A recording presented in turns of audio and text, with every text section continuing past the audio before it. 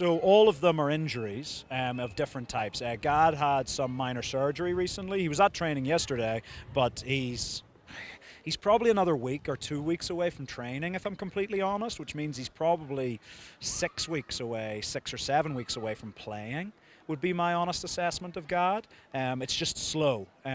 He was, as I said, he's at the training ground, but he just can't, because it's some small surgery he had on his chest, he can't dive, he can't make saves, and we've got to let it heal properly.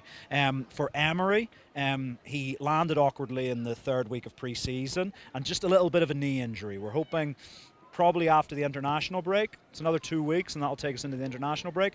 And Kaddu, unfortunately, took a really bad tackle in our preseason game against Bidco and actually tore his MCL ligament, which is the ligament on the outside of your knee. Now, it heals naturally.